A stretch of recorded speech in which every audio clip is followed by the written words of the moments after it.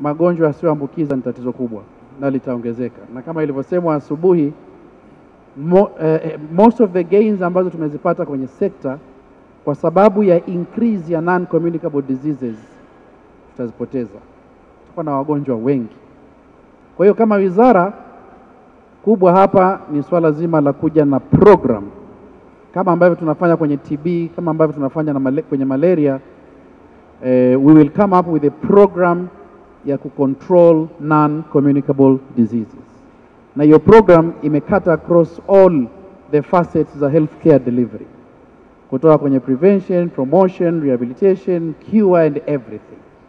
Kwa hiyo tunategemea kwamba by November 2019 tuta launch hii program ambayo we hope itatusaidia.